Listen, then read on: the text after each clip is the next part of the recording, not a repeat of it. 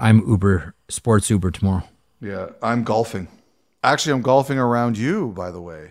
Come on, bud. Swing by. Grab Amel's meat. Good call, actually. Swing by. Grab Amel's meat. That's really funny, actually.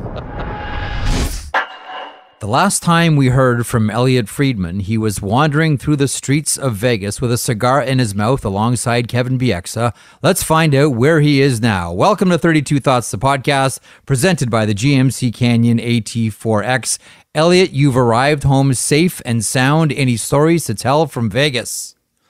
I had a lot of questions, Jeff, from people asking, how much sleep did I get after Game 5? And the answer was none. Good boy. None. Zero. You understood the assignment. I hope my wife doesn't listen to this podcast. Okay, everyone, feel free if you have her number to text or DM Elliott's wife. Let's do a quick little wrap on one thing specifically from Vegas, and then I want to transition to what's next for the Florida Panthers. We have a lot of news to get to. We're going to talk about Pierre-Luc Dubois, Matvei Michkov, Tom Wilson, New Jersey Devils situation, the Toronto Maple Leafs. All these things will come up over the course of this podcast.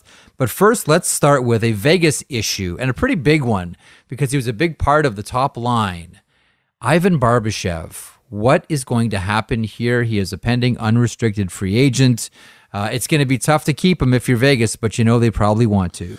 They tried. I didn't really ask anybody specifics about it, but one of the things I heard at the Cup final was that Vegas had some contract talks and tried to sign him before the playoffs began. And I don't think it ever got close. It was too far apart. Vegas has a lot of things that they have to juggle, but they tried. And I have no doubt they're going to try again before this is over. The thing with this is, I was talking with someone after the game, and he said to me that Barbashev is probably the number one guy on the market now. Mm-hmm. His AAV this year was 2.25, and he actually made 2.6 in salary. He's getting paid.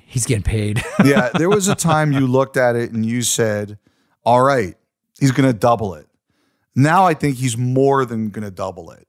As a matter of fact, that same person said to me, they won't be surprised if someone tries to do to him what the Avalanche did with Nichushkin. Like, they didn't think that there was a chance Barbashev was going to get 8 years. Yep. But now they think that there's a possibility. And Nichushkin got $6.125 million when he signed after the Stanley Cup final last year. Yep. I don't know that Barbashev's getting that high, but I do think now he could get 8 years. And I didn't think that was going to be happening 3 weeks ago.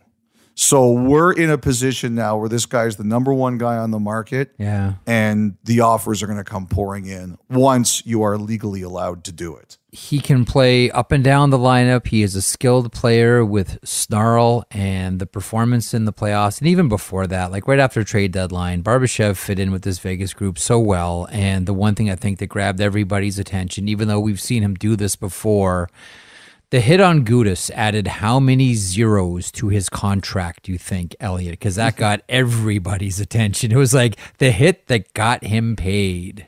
It's not only that. He scored, and he played with Marchessault and Eichel. Like, I don't know what everyone's going to argue is Vegas's top line. Some people say it's the Stone line. Some people say it's that line. Whatever the case is, he played on the, what do you want to call it, the quasi number one line on a Stanley Cup champion, the pseudo number one line. It was the number one line. Elliotte. Okay. Yeah, two players were like 1 and 2 for the Conn Smythe. That was the top line. Okay, so he played on the number one line of the Stanley Cup champion. He was not out of place. Barbashev's the target now. And the other thing that this guy said to me was, and he works for a team, he said there's going to be teams that wouldn't have had any interest or didn't think they could do it who are now going to be in it. Like, I think this is going to be a really fascinating offseason for Vegas, for a lot of different reasons. First of all, they're a team that is tight to the cap. Yep. And so that's an issue. But also, you take a look, they've got to deal with Barbashev, who's a very important part here that they've tried to keep. Who knows if they're going to be able to do it? And they've also got to deal with their goalie situation.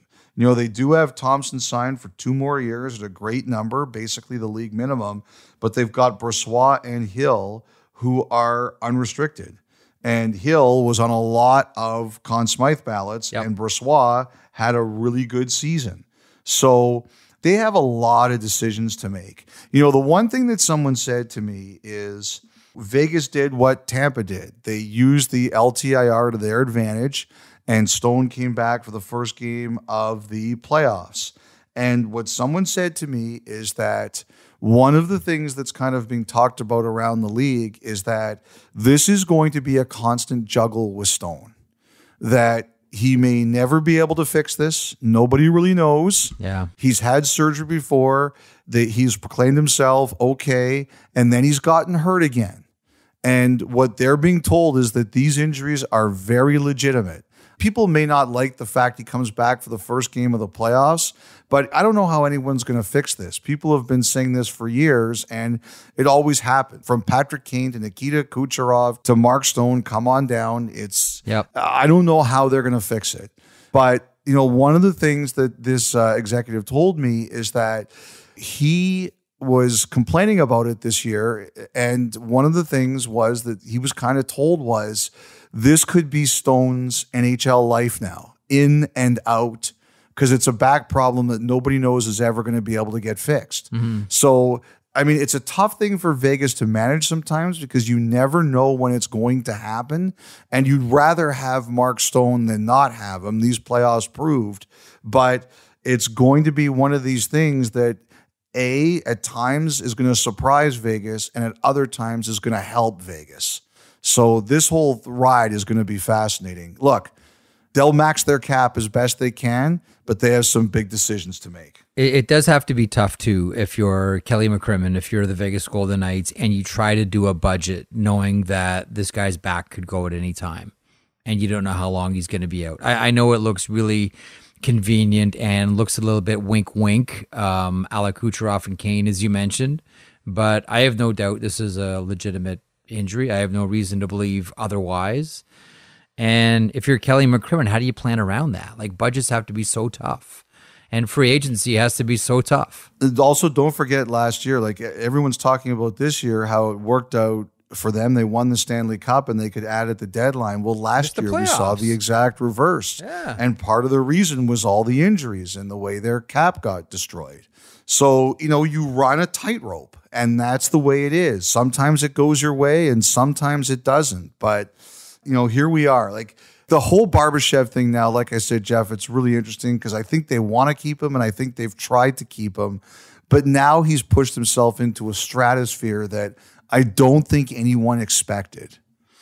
Not at all. He's done a great bit of business for himself and picked up a Stanley Cup in the process. And everybody should be happy no matter what happens with Ivan Barbashev. Before we switch to the next bit of business, yes, this Stanley Cup parade, I am going to see with my family The Cure in Montreal on Saturday night. It's my Father's Day weekend. Oh, nice. This will not be a hip reference to the young fans, but we are going to see The Cure. That's all right. One of the true bands of my teenage years, still going. So I probably won't be able to watch the parade. But I think this thing is going to be dynamite. Look, we talked in one of the previous pods during the Stanley Cup Final. When Vegas played in the 2018 Stanley Cup Final, they had a meeting about what a parade would look like, and they lost the series. So there was a point when they were up 2-0 after the first 2 games where I asked somebody where the parade would be, and they said Vegas won't participate in these conversations. And it was because, from what I was told, they did it in 2018 and they lost. So, as we know, they touched the trophy after the Western Conference Final in 2018 and they lost. So they didn't do it this time. It was kind of like they were doing the opposite, like George Costanza saying, I'm bald and I have no prospects. But so I don't know when they finally did it, but I do know one of the things, when the Aces won the WNBA title, they had a stationary stage on the Strip, but nobody moved. What the league wanted this time was they wanted to move up and down the Strip, and they're going to get to do it, and I think this is going to be spectacular. Let's just hope for, we were just talking about Ivan Barbashev, that he doesn't fall off. What was it, a float last time, or a little car or truck that he fell off? Yeah. Let's try to take care of yourself here, Mr. Barbashev. You have a big payday on the horizon. Bubble wrap that man for the parade. And Aiden Hill as well. If you're his agent, you're going to want to bubble wrap your client. That's Jerry Johansson, by the way. Bubble wrap your client for the parade. Okay. One of the traditions is when teams get eliminated, we wonder what happens next and prognosticate into next season. So I don't know that there's going to be a profoundly different looking Florida Panthers team that we see next season. Sure, there are some decisions to make, but, most everyone is already wrapped up for next season. Like Radko Gudas isn't. Mark Stahl isn't. Eric Stahl isn't. There are some decisions. Brandon Montour and Gustav Forsling are 1 year out. But basically, are we looking at pretty much the same Florida Panthers team coming back next year? One of the things I was told is that the Panthers will try to take runs at Montour and Forsling. And they consider those very important players, and I would understand exactly why. Montour had a breakthrough season. He was great. And an excellent playoffs despite a pretty significant injury. And Forsling is just like a really steady, good player who's a top 4 defenseman on this team. So I wouldn't be surprised if their most important bit of business was not anybody this year. It's about trying to get ahead of those two guys before next year. They're going to have some cap room. They're going to be able to do some things. We also know they won't be healthy. Like Ekblad will not be healthy at the start of next season. They're going to have to go out and they're going to have to get some depth. And, I had a chance to have a text exchange with one of the Panthers players. And one of the things they were all talking about was that they really thought the biggest difference between them and Vegas was just how deep Vegas was. That was the difference. That Vegas had health problems in the regular season that allowed them to add. Yeah. Florida's health problems were all in the playoffs. And they really felt that was the difference, that they just had depth that Florida didn't have. So I wonder if that's what the Panthers decide to do, is see, now that they've got some cap room opened up, is there depth that they can find? Gudas, to me, will be a real fascinating one, Jeff, because I think Gudas, even though he's just turned 33, I can still see him getting a 3 or a 4 year deal, because I think there's going to be a lot of interest in him. I think there was a team that could have had him at the deadline. They didn't do it, and I think they may regret it. And I'm sure there's other teams. If there was one, maybe there were others. But the way Gudas played in the postseason, if you want him, it's probably going to mean 3 or 4 years. 4 years, maybe you stretch the term and take down the AAV a bit. But I think, Jeff, someone out there is going to do that. Real quick thought. Sam Reinhart is 1 year out, and Anthony Duclair is 1 year out. I know that you say you strongly suspect there'll be a full court press on Brandon Montour and Gustav Forsling, but anything with the forwards you suspect? I don't want to say yes or no because I don't know. Like I said, the rumors were that the priorities were the defense. Right. And I could see that. I mean, look, I have no doubt they'll go to those two players too. They traded a lot to get Reinhart, and they really believe in Duclair. I just heard that it was likely defense was going to be taken care of first. Hey guys, this is Andy over here in Brunswick, Maine. First time, long time. So, first of all, Jeff, I really appreciated your interview with Jeremy Swayman over the summer, but let's pump the brakes on the Alex Pietrangelo Hall of Fame lock there. He is absolutely a lock for us arguing about him for the Hall of Fame for a decade or so now, but I think that's about it. Got to have that conversation. Oh, yeah, and what is it with Canadian hockey guys and cigars? If you ask me, you guys can keep your fancy, handcrafted Cuban whatevers. I'll stick to my backwoods. Thanks. Listen to the 32 Thoughts podcast ad-free on Amazon Music, included with Prime.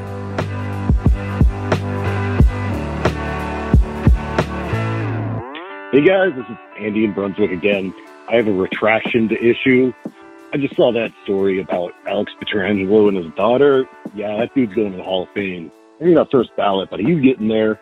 Anyway, That is the only retraction. Still, smoking cigars with actual tobacco in them? No thanks.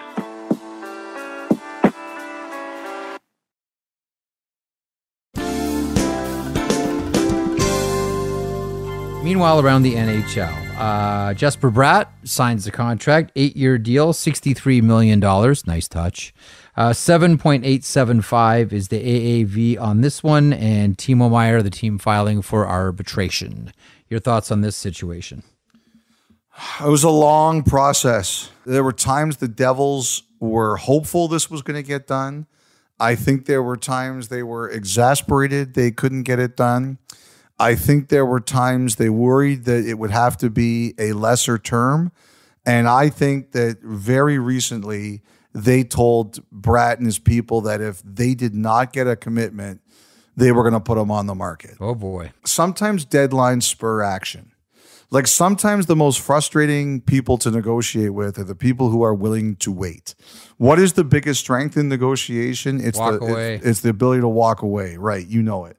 But the second biggest strength might be the willingness to wait. And that was one of the biggest things I had to learn in negotiating. I was kind of a person who, when I started negotiation, I just wanted to get it done. And I really learned how that was so disadvantageous for me. And you have to learn to be able to be patient and wait, because the other side will often use that strategy against you. And so I think at times it was frustrating for the Devils, but the deadline spurred action and they got it done. And you know what happened here? They got it underneath Jack Hughes' $8 million, which was very important to them. You know, Bratt gets, as you said, $63 million. He gets a lot of it up front. He gets a lot of it in signing bonus. So he gets very good structure and he gets a lot of money. But the Devils keep an important player and they keep him at a number that was important to them. So I see this whole situation as a win-win. Now, the Devils, I think, are still going to be pretty fascinating. They filed for club-elected arbitration with Timo Meier, just as Ottawa did with DeBrincat. And basically what that does is that means that unless the player actually begins an arbitration hearing, you can continue negotiating with them. And the arbitration schedules aren't out yet. Those don't come out until early July, and the hearings are held in July and August. But the rule is once an arbitration hearing starts, there can be no more negotiation. I call that the PK Subban rule because I think he was the last big one where this happened. Yeah, a day later, like the next day, there was the Whopper. Yes, they got the $72 million deal. So now they've bought time. If they go to arbitration, DeBrincat and Meier could get as low as 85% of their this year's contracts, which was $9 million for DeBrincat and $10 for Meier. But basically, you know, what you do it is to protect your rights to your player. Yep. And it doesn't prevent anyone from trading him. It doesn't prevent anyone from signing him. It just protects your rights to the player. And that's basically what the Devils did here. I don't know how to handicap this. Someone just said to me, and I think it's someone in a position to know, this is not going to be easy for the Devils to do. They thought it was a bigger challenge than Bratt. But again, I don't think that this is anything that should prevent anyone from thinking it could happen. They just said to me, it's going to be harder for it to happen. And the other player, by the way, I'm wondering here for the Devils is Sharon Govich. I've heard there have been some talks picked up around him, and someone told me, don't be surprised if you see something here. Okay. You mentioned Alex DeBrincat there a second ago. Does it seem like this thing is headed towards the inevitable trade? I mean, last year at the draft in Montreal, that was the big one, right? There was Pierre Dorion, who had a good strut on, and for good reason. He was getting it done at the draft, and Alex DeBrincat was one of his big showpiece deals. Do we see another Alex DeBrincat headline on draft day? I think it's very possible. You know, I think the Senators are aggressively looking at this. I think they see where this is likely going, and you know that is DeBrincat playing somewhere else. The thing that's really interesting to me is I see, you know, people praising the Golden Knights for how bold they are, and people criticizing Pierre Dorion for making this move. Like, I don't know what the Venn diagram is of people doing this, but there can't be overlap here. Like, you can't praise the Golden Knights for being bold and rip Dorion for doing the same thing. Like, he tried. I think it was absolutely worth the try at the time, and it was a move that was almost universally praised at the time. Sometimes when you're bold, it's going to work, and sometimes when you're bold, it isn't. I still think it was the right move. It didn't work, unfortunately, as much as Ottawa would have liked, but, we'll see where they go here. And again, from what I understand, Ottawa is saying you've got to make the trade with us, or a trade that we're happy with, before we'll let you speak to the player. Speaking of trades, what do you hear? What do you know? What's the latest? Last time we spoke was all about the Kings, Pierre-Luc Dubois. So I have thought for a lot that Dubois was going to end up in Montreal. Well, we all do. And I don't think I'm alone here, but I know I've been very bold about it. My feeling on this, and this is the thing I'm always careful with, because as Isaiah Thomas once told me when I was starting out in the business, around the draft, everybody lies. Everybody has an agenda. And I'm always careful about this. But I think the Kings have made this interesting. One of the more recent podcasts, they said, I think they're in this. Mm-hmm. I think they've leaned in very hard. And I think that they've made it very clear to Winnipeg.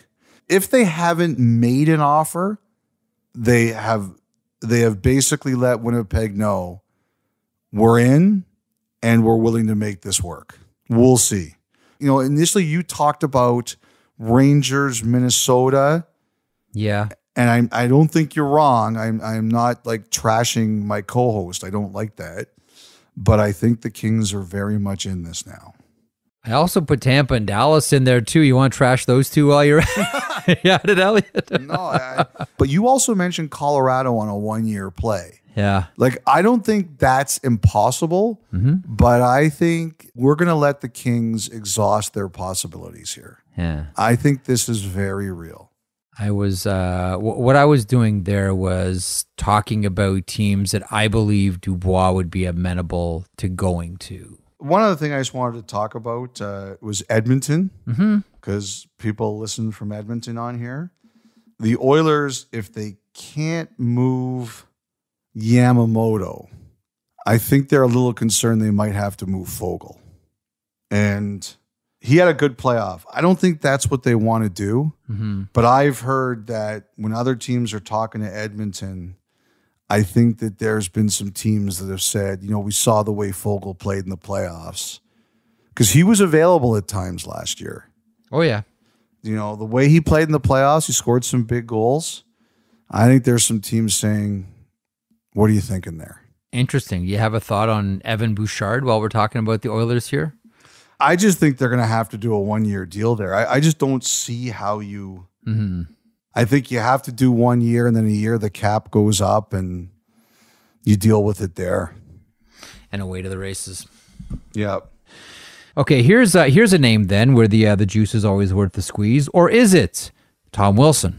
During the final, I really didn't get a chance to look into it too much. I heard the reports.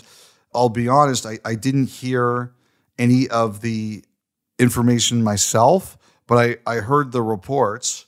So finally I looked into it now that the Stanley Cup final is over. And Jeff, I got rejected. Swatted down like Dennis Rodman style? SWAT. Well, I was gonna use a more current analogy after mentioning 1980s big band The Cure. I figured I'd come back into the 21st century and I'd say I was rejected like Bam Adebayo was defending me from the Miami Heat. No, I was told it's not happening. I was told that the Capitals want to keep him and they consider him a big part of their future. So someone said to me, make up other stuff like you normally do. Don't make up that one. Okay, here's one that's always fun to make up stuff about. The Toronto Maple Leafs. Elliotte, what's going on here? So there's a couple things interesting here. They're having their pro meetings right now, and I think their plans are going to come out of this. I heard they had a really short meeting or conversation with Bunting, and I think everybody knows here that it's going to be very hard to do, but I don't think they've specifically said no yet. I think they're going to get through this week and kind of have a better idea. You know, Brad Treliving did go to Arizona last week and he met with Auston Matthews. And look, I have been convinced he's signing. Now I'm even more convinced he's signing. Like, I don't know how much they talk contract, but the one thing I remember is, when was the last time that Brad Treliving had dinner with someone? Probably with Brendan Shanahan, I would imagine. I'll have to say, Jeff, that's actually a really good answer. It's not the answer I was going for, but it's a really good answer. It's kind of one of those Cliff Clavin people who have not been in my kitchen, Alex. And anybody at this podcast who's screaming at it saying he's probably eating dinner with his wife, you're disqualified. I know he's eating dinner with his wife. I'm talking about a player. Was it Huberdeau? Yes, it was Jonathan Huberdeau in Montreal. Mm-hmm. So 3 days after Huberdeau ate that chocolate souffle, Oh, my. he signed the extension with Calgary, the 8-year, $84 million extension. It's already been longer than 3 days since Treliving met with Matthews, so we're not going to beat that, but I still am convinced that Auston Matthews is going to sign in Toronto. I've been consistent about that. I still believe it. And the thing I'm hearing right now is even people who said that I was delusional, and there's one of them in particular who will laugh when he hears this. He's been telling me for months that I'm delusional that Matthews will stay in Toronto. Even he's conceding that an extension is the most likely thing here. And I do believe that. I think he's signing. Now, again, both the Leafs and the people around Matthews, his agents, Judd Moldaver, they're being really quiet. Nobody wants to ruin the confidentiality here. But in the gossipy world of the National Hockey League, this is what I think. Look, I think Matthews, and especially the people around him, they look at there's been 2 more big contracts in his future. I think the Maple Leafs are going to try to get a max term deal out of this. I don't know what the likelihood is, but I think they're going to try. And I don't know if they bring in Shane Doan as the Mariano Rivera style closer here, if that's what they try. Mm-hmm. I don't have a good answer for you. I don't know what the likelihood of it is, but I think they're going to try. And the second thing is, I think that both sides understand here that this isn't a decision that can wait a long time. The Maple Leafs, they're doing their scouting meetings right now. They have to know kind of what this is going to look like so they can make a number of long-term decisions. You know, the one thing that everybody here is well aware of is that this is not something that can wait a long time. If nobody was sure that Matthews wanted to stay, I think we'd have a real problem here. But I think everybody, including Matthews' people, recognize that he wants to stay. So I think now becomes the question of how quickly can this get done? And what are we looking at so Toronto can do their other business? Interesting time for them. You're making a lot of Maple Leafs fans really happy with that one right there. Something else I heard really interesting about Toronto is, so I got a call from someone who works another organization. And and we were chatting and they go, one of the things that Toronto did was, apparently they went to a number of their people and they said, look, if you're not comfortable here after the GM change, let us know. If you want to stay and be part of it, great. But if you're not comfortable here after the change from Dubas to Treliving, and there was a lot of reporting about that, they said, tell us now. I don't think any changes are going to be made now. I think if there's going to be any changes, it'll likely be after the draft. Right. But they wanted to know. So we'll see where all this goes. Well, here, I mean, I think we wonder about a few people there. I think we wonder about whether it's Wes Clark. I think we wonder about Brandon Pridham as well. Actually, let me ask you about the Jason Spezza news then. So Jason Spezza, not surprisingly, ends up getting hired by the Pittsburgh Penguins as assistant general manager. Now, Kyle Dubas with the 2 hats right now, not just hockey operations president, but also general manager interim until they establish a new GM. Because I think one of the things that people wondered about is, okay, so they've hired an assistant general manager, but who is he an assistant to? You have a thought on this one, Friedge? Not really. I mean, I think we knew that Spezza was going there in some role, and it would be with the Penguins themselves if Toronto let it happen, which they obviously did. I don't think Spezza has any desire to be a full-time GM yet, so I'm not surprised about this in the least. And we know that Dubas has said they won't hire their person until July. Spezza obviously trusts Dubas. It's not like he's looking at this and saying, my goodness, if I pull off the mask, who is Mr. X? I don't think, or Mrs. X. I don't think he's worried about this at all. I think Toronto's going to do everything they can to keep Pridham.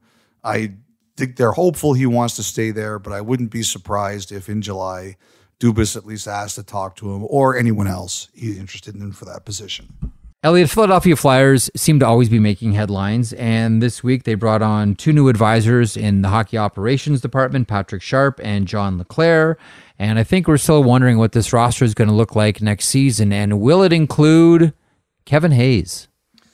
I was told this week that there was a chance that Columbus could be going in a different direction here, that maybe they're looking elsewhere for centers. I know a lot of us thought that this could potentially happen. That was back at trade deadline. We were having those conversations. A couple of people said to me this week that they weren't so convinced that that was going to happen now, and maybe Columbus looks elsewhere.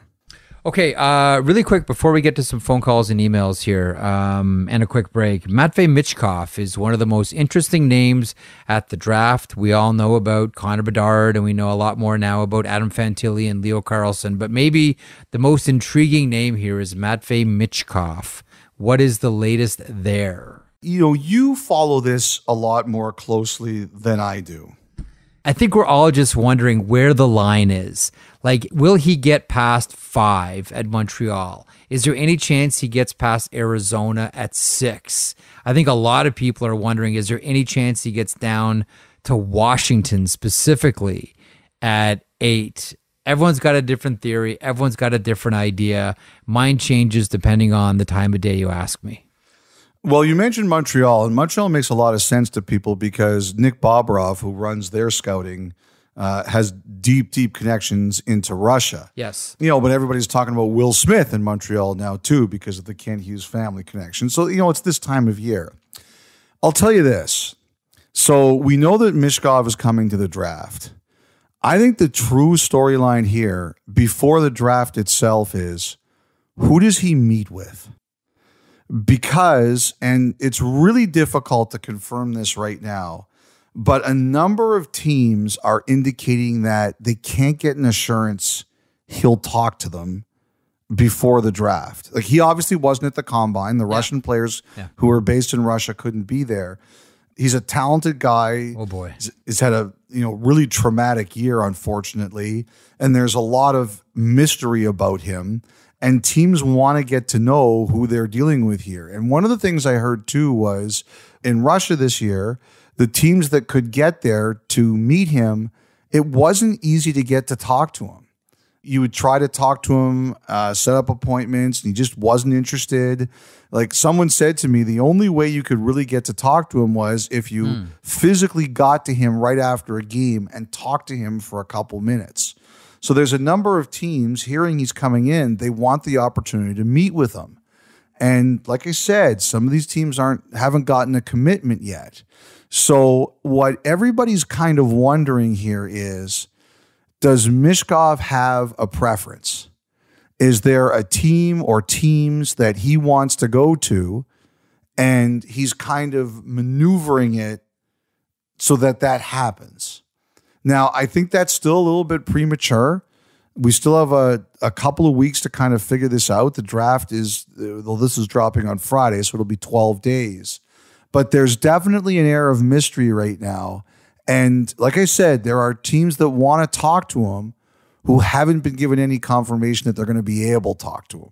So the intrigue around him continues as we get closer to it. You know, one of my favorite things at the draft is, Elliotte, the first gasp. And we got it early last year in Montreal with Yuri Slavkovsky getting selected first overall. That was the first gasp because you remember how much Montreal Canadiens fans were chummed for Shane Wright. So that was the first gasp. And I wonder if, I think that there'll be some gasps in the top 5 anyhow, certainly in the top 10. But you can be rest assured the biggest gasp is going to be when the team, whoever it is, takes Matvei Michkov. That's going to be the whopper at the draft in Nashville. Like, I'm not holding you to this, but what's your early prediction? Listen, if he's free and clear and available to go to anyone and is playing next year, he goes number 2 to Anaheim. I don't think that's going to happen. Okay. My pick is he slides to Washington. At 8? Yeah. And they get a future star player that just falls into the lap. Specifically, if he's trying to maneuver himself to one place very specific, and we all know about the ties that team has had with Ted Leonsis to Russian athletes, most notably Alex Ovechkin, who chases Wayne Gretzky's record here.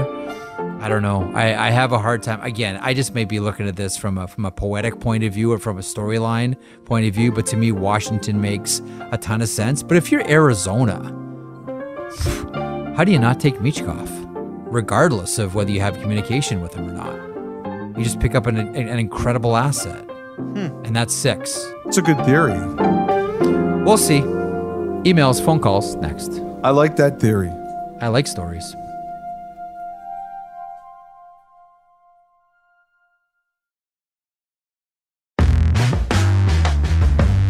Okay, we'll finish up here with some emails and some phone calls. 32 thoughts at sportsnet.ca. 1-833-311-3232. No need to rewind. I'll say it again. 1-833-311-3232 is the thought line. Shep from New Jersey. In 1978, Randy White and Harvey Martin were voted co-MVPs for the Super Bowl. Yep. I believe that's the only time in the history of the 4 major sports more than one player has been honored. Is there a rule that would prevent more than one individual to be named Conn Smythe Trophy winner? First of all, there was one other occasion I can remember of. It was the 1981 World Series. That's a great memory, by the way, because you're right about Harvey Martin and Randy White.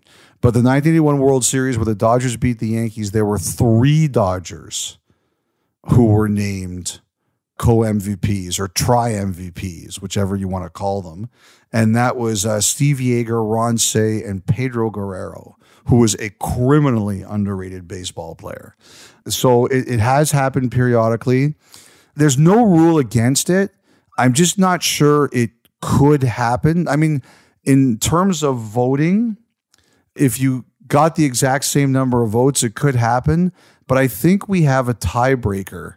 Someone will tell me if I'm wrong about this, but I think in our voting, if you have more first place votes, that person would win. But since we have 18 voters for the Conn Smythe, with the same number of votes, both had 9 first place votes, I guess it's a tie. So maybe there could be. Yep. Someone will tell us. Stephen Philly, on the most recent podcast, you discussed Atlanta and Utah as possible locations for expansion teams. It seems inevitable that 2 more teams will be added to the league, but where do we eventually see the league stopping? 36, 38, 40, and when the league does expand again, do you believe they'll reconsider how many teams make the playoffs? Here's where you might get your play in, Elliotte. Will they try to keep it at half? I don't know the answer to the playoffs thing. I would think yes, because I just don't think it makes any sense to have 34 teams and only 16 of them make the playoffs. Like that's ridiculous. Now, Bettman hates the expanded playoff. He's on record about it. But at some point, if you have 34 teams, I mean, it just can't be like this. It can't be this ridiculous. Remember we were kids and there was 21 teams and 16 made the playoffs? I mean, come on. It's time already. The reason I think they're talking about expanding is that A, it's working. B, there's people who want to do it. Yeah. I think there are enough players now. And the other thing also is that, in the United States, there's only 25 teams. And we've talked about this on previous pods. Every other league in North America has a minimum of 30 teams in the U.S. So the NHL sees spots for this. And that's why they're going to do it. So I do hope the playoffs get increased. I mean, it would be insane if they didn't. But I think we have to all be prepared for this. This is coming. From Andrew in Wilmington, North Carolina. I had a question about the American Hockey League and the Chicago Wolves becoming an unaffiliated independent franchise. That's true.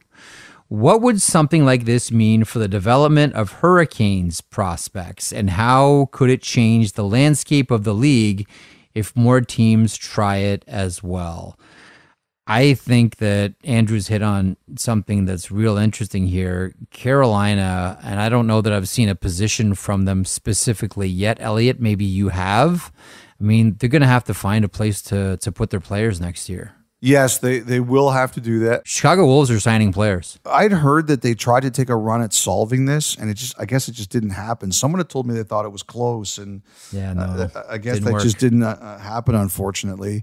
Carolina will have to find a spot for their guys to go. Now, the one thing about Carolina is they have a lot of European prospects, so they can keep them over there for the time being. But I don't think more teams are going to want to do this. I really don't. You like to control your own situation, especially when it comes to goalies. Like, if you don't have control over your goalie prospects playing, it's a really bad thing for you. If you generally don't have control about your prospects playing, it's a really bad thing for you. I think most of these teams see it as essential, and this is a unique situation. Okay, speaking of European prospects then, here's an interesting one. Ryan from Kansas City. I'm a Sharks fan. A Sharks fan in KC. I love it. I'm a Sharks fan and saw the signing of Philip Istad. Can you explain the, quote, European assignment clause in his entry-level contract?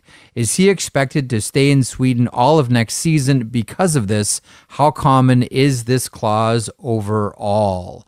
Leon Bixel, by the way, Dallas Stars, first rounder, he just signed a deal. He has the European assignment clause as well. A lot of players do. Well, it's just different. It depends on the person. Like, some of the European assignment clauses are, if the player gets cut in training camp, they can go back to Europe.